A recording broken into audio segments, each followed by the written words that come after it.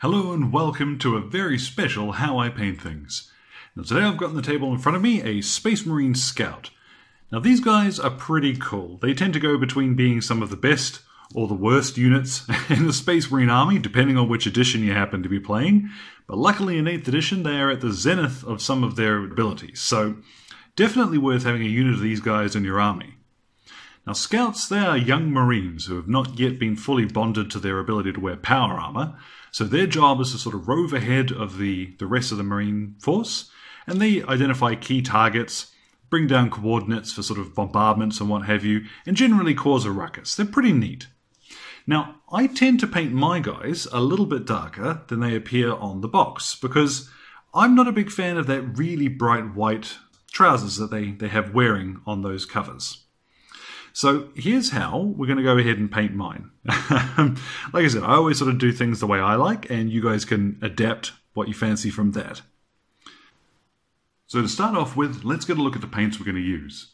Now I've started from a base coat of Mournfang Brown because I like that tone it's going to give us. It'll be a little bit more earthy, and anywhere that we might happen to miss with some of our colours, it'll be the sort of dingy, dirty brown anyway. And that's fine, because with Scouts, I think they ought to look like they're operating behind the lines. You know, none of this pristine white pair of khakis that you got on the box art.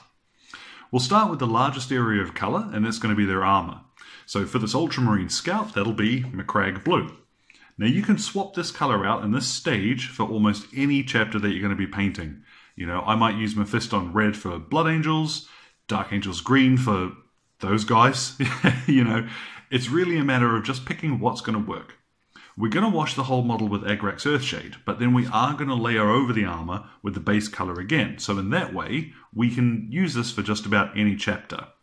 The only change to that would be if you're going to do a chapter that has black armor, in which case I'd paint the armor black, and instead of the equipment being black, we'd swap that out for a brown, but we can see that a bit later.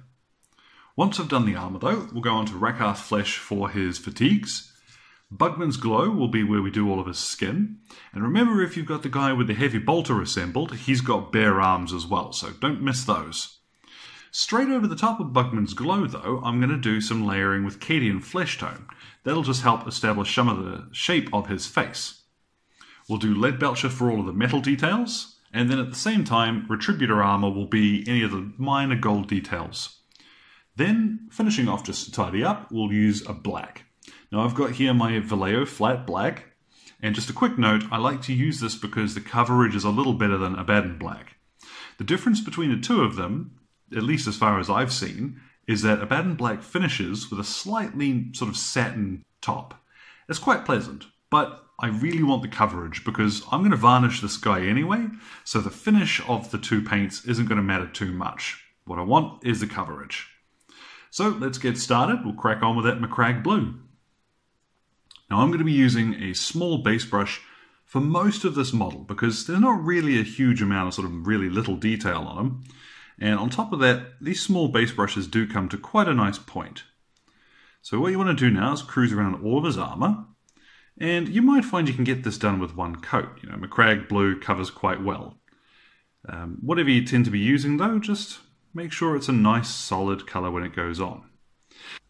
Now once the armour's done, we move on to his fatigues. And as a quick note, don't forget things like the backs of his van braces and his little plates on the back of his gloves. So with our Rakarth Flesh, in we go to start painting on all of the fatigues. Now unlike the Macragge Blue, you might need to come back and do a second thin coat of this, but whatever's necessary. Just cruise around now and let's get these painted. Now that's already starting to look a little bit more familiar. Now as well here, I have actually gone around with a little bit of Macragge Blue again because I'd found there were one or two spots that I'd missed. And honestly, that's one of the really big bonuses to using these base coats from the pots without having to mix, and that if anything goes awry, you can fix it up quite quickly. So I've got here my Bugman's Glow, and no great surprise, let's get in there on his face. And probably a second thin coat. Now moving straight on to Cadian Flesh Tone, what we're going to do here is paint over most of his face, but leave little details like around his eyes, and sort of just little impressions of his brow, to try and build up some of the shape of his face. So this one, you know, this is a little bit of practice here, but you'll find you can actually get a lot more sort of shape to these older sculpts. Just a little bit of mucking around at this stage. Now, it doesn't look particularly inspiring at the moment, does it? It always looks a little messy first going on, but I promise that will be sorted out. Now we're going to go on to our lead belcher, and no great surprise, anywhere that you want to be metallic, just go ahead and get this on now. Same too with the chest eagles, like anywhere that's going to be gold, touch it in with silver now, just because of how well it covers. Now, if you're painting a different chapter, of course, you might substitute in whatever color you're going to be using for the chest eagles here. But let's just go around now and let's do the ultramarine. And once you've got all that silver down, you've got the right base coat for the gold to go over the top. So let's just get in there now. And any of these gold areas. You can be quite sparing with this in most cases. This is really just so that he fits in with the rest of his battle brothers. And now you can get in anywhere that's going to be black and just base coat it in your black, whichever one you've chosen to use. Just remember straps and stuff like that along the back of his legs, and do make sure you get all of his equipment pouches. You can also black in his hair at the same time. I'm going to touch mine up with a little Mournfang brown and give him brown hair just to mix things up a little in my squad. So with all of those base coats applied, I've let those dry and then just gone over in a couple of places to make sure that they are nice and solid. While I was putting on the black, I did manage to foul up a couple of spots, but a quick blast with some McCrag blue finished that off, and then I went around and dotted in sort of equipment buttons and what have you. Now I've got my, forgot the name of Agrak's Earthshade, can you believe that? And my shade brush. So what I'm going to do now is go over the whole model, but I don't want to be too generous with this. I actually really just want to sort of paint it into the recesses and make sure it isn't pooling anywhere on top. Now if it does pool, don't worry too much because we're going to go over a couple of these spots later on anyhow, but just now go around and you want to apply this everywhere on the model. Now after about half an hour of drying time, this is what we've got at the other end, and that's pretty cool. I'm quite liking the look of that. But it has gone and made that armor look a little dirty in some places, but that's okay, because what we're going to do now is layer over the top of most of it, just to brighten it up again. Now you can do as little or as much of this as you like, but I recommend leave those little sort of dingy parts in the recesses intact, so that you've got some of that shading still. So once we've got that base coat down again, it looks much richer, much more pleasant blue. So what I've got now is a little Calgar blue, and anywhere that I want to really accentuate any edges, let's just go in there now. And you can be quite sparing with this, honestly. With the Scouts, they don't have as many sort of hard edges as the full-size Marines do. So just cruise around, and anywhere you want to imply a really hard edge, just a little line of Calgar blue will do the job.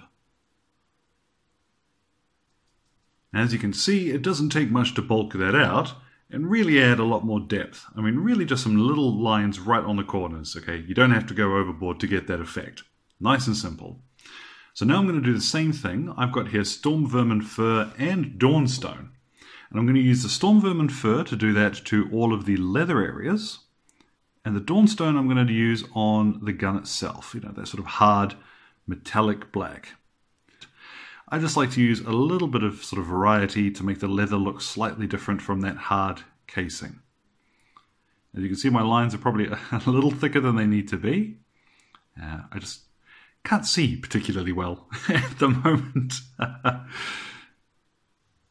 Now, because we've kind of pre-shaded the face already, there isn't much to do here. I've got myself some Kislev flesh, and I'm just going to add a little bit more definition to the face by doing cheeks, nose, brow, all those normal high points you would see on a face. Then we'll move on to Runefang Steel, just to do the edge highlight along any of the metal areas. And talking about edges, you can get just the edge of your brush rather than trying to use the point and lightly sort of scrape down the side of any of these big areas of metal. And that gives you a very nice, very straight edge Nice and easy. When you get to some of these smaller areas, it might be a little more difficult for you to do that with your brush, but give it a try. You'll find it makes edge highlighting all that easier if you can sort of cheat this step.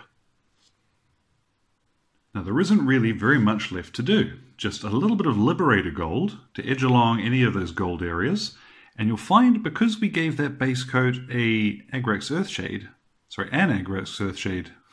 wash, this will give you kind of a brassy looking gold, and I think that looks quite neat on the scouts.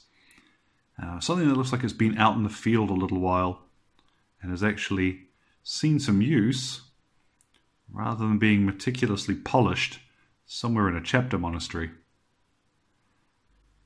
Now just a quick note on his trousers. If you do want to go all the way up for that really clean look, with a very bright white sort of look, start off with Flayed One Flesh, and then go ahead and you'd highlight that with a little Pallid Witch Flesh. Now I've got a video here on layering and sort of how you would be able to get that, but because I want this guy to fit my own army, I'm actually just going to go ahead and straight away highlight him with Flayed One Flesh. I don't want to go so bright. So where I'm aiming for is any sort of raised areas just on the other side of where the wash has settled. And to do that, I'm sort of accentuating the shape of those trousers.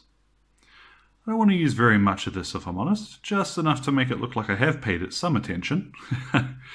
But just go around now, you can use as little or as much of this as you like, as I'm fond of saying. Now with those few highlights of Flayed One Flesh, there's not a lot on the front, but if we flip around, you get a better idea of sort of how you can use that to accentuate all of the folds in his fatigues there. But with those last highlights, that is actually our scout complete. All he needs now is his base, and I'm going to go ahead and varnish him before I get some photos. So as I pointed out earlier guys, you can use the basics of this for any single chapter. Okay, just swap out the color of the armor, and if you need to, just change the equipment to something brown. It'll fit with just about anything. Now you can get in touch, just drop a comment in the old YouTube box below, or you can pop on to Facebook or Twitter. Those are both linked down there too. As ever guys, thank you very much for your time, and you enjoy the rest of your day.